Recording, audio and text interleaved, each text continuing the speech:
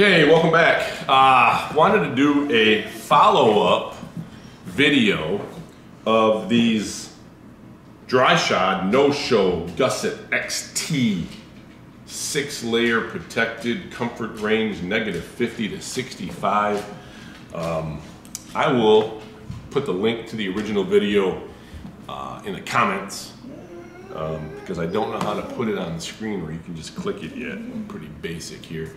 So it is January 17th, 2022. I've had the boots through a hunting season and through an ice season. You can see here we're in the middle of ice season here on Little Beta Knock, and I have to say I am thoroughly impressed with the boots.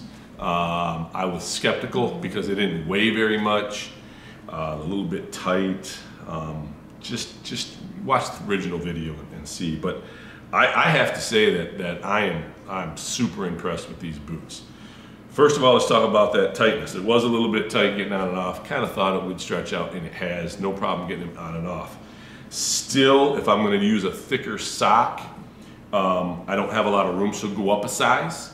These are, I'm 11 and a half, these are 12s. I would go 13 so I can put another pair of socks on. So go up a size if you know you're gonna add socks. And if you don't, it's still pretty, it's still pretty tight.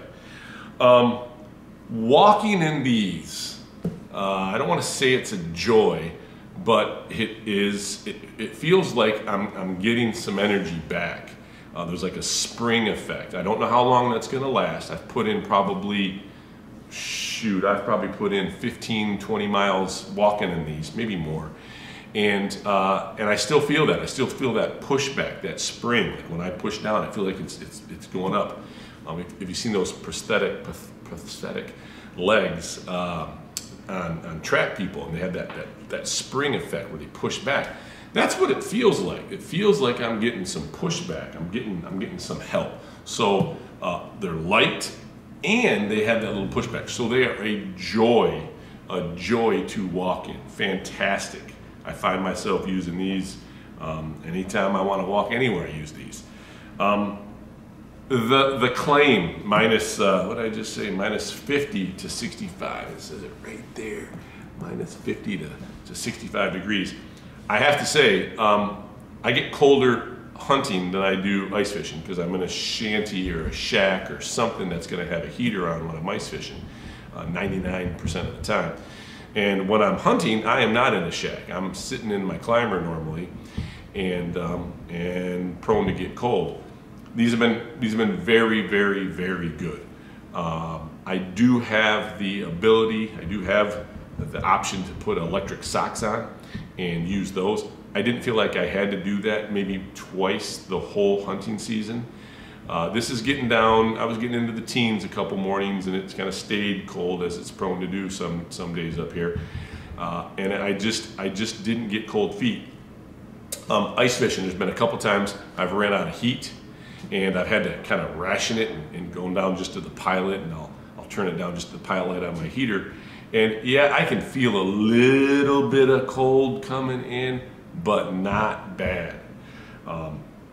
I'm pleasantly surprised at how well these have insulated my feet and against the cold. I'm standing right on ice. I've actually, maybe time for another video, but I've actually made a platform with styrofoam and sandwiched it in with some plywood.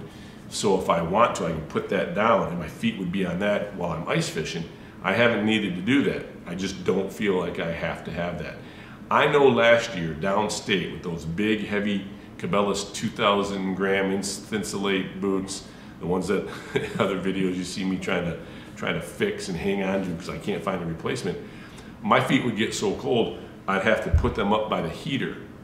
I have not had to do that yet, and it's been far colder here than it was downstate. There's a lot of days I'm fishing in the single digits wind chills. Not a ton of wind chill, obviously, inside the shelter, but there's a little wind coming through.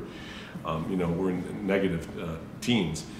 And I haven't gotten in and said, oh my gosh, my toes are freezing, and I did last year.